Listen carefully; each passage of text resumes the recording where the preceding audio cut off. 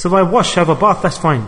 Physically I'm clean, but close to Allah, in Allah's eyes, clean and pure, will that be that person? Just like you have a bath physically, you have to clean yourself internally. This is mutatahhirin.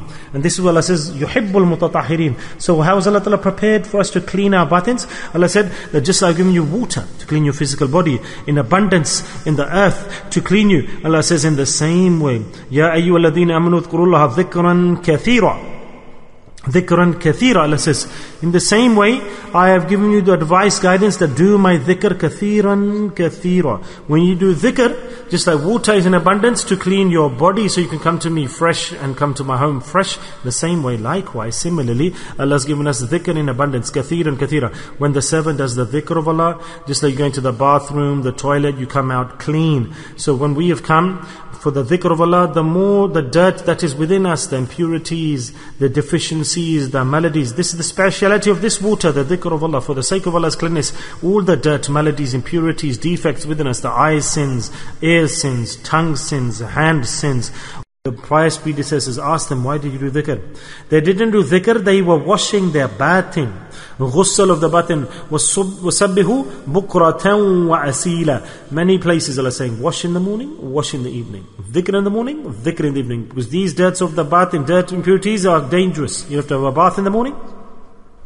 In the morning you have to remember Allah, and all night long you will clean. The effect will be to clean the sins. And in the morning you have to do dhikr to clean the sins of the day. So it's lazim, ghusl, twice a day, dhikr of Allah. Dhikr, am I right or am I wrong?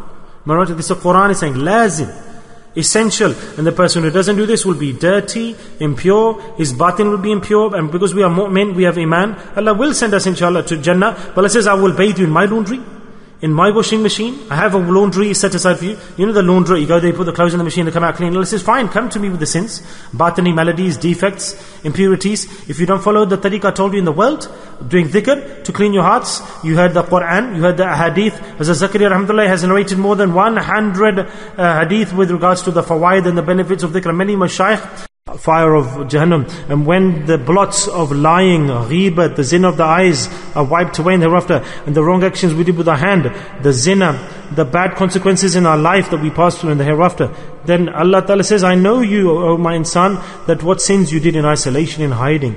Allah Ta'ala is Sattar. He hides the ayub, the defects. But in the akhirah, He will reveal to everyone that this was that person, you respected him. Look, he used to do these actions. And because he recited my kalama, I will take him to Jannah, but I have to make him capable of paradise. So the more sins he had, the higher the centigrade Celsius temperature will be in hellfire, that I will burn him. And that is the heat that will be set. So we have two options today. We will have sins. We'll have sins. We will commit sins. So either wash them here. The tariqah, the method to wash the sins is morning and evening. The more tawfiq you get, sit in the dhikr of Allah. Sit in the dhikr of Allah, that's it. And you will keep on cleaning yourself continuously. And subhanallah, maut will come in that journey. It will come in the evening or in the morning. It will come at some time, won't it? It will come either in the daytime or in the night time. And in between that will be maut, death. So if you clean yourself in the morning and do dhikr, then you will depart this world pure. Pak. And if death comes in the night, then we will depart the world pure, because we did ghusl and washed ourselves and did dhikr of Allah in the evening, and so we'll depart pure. So Allah has given a great cycle, schedule, framework. Allah says morning and evening, not just do my dhikr once in the day. Morning and evening. Morning, evening. Subbahu, Allah says wa bukratan wa asila.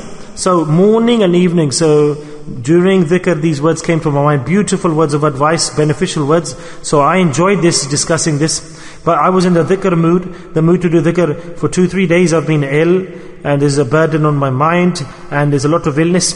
So these suddenly words came to my mind. I thought, okay, some brothers who are old customers, they're here. A lot of old customers I can see. But inshallah we want new customers to come, sit in the dhikr.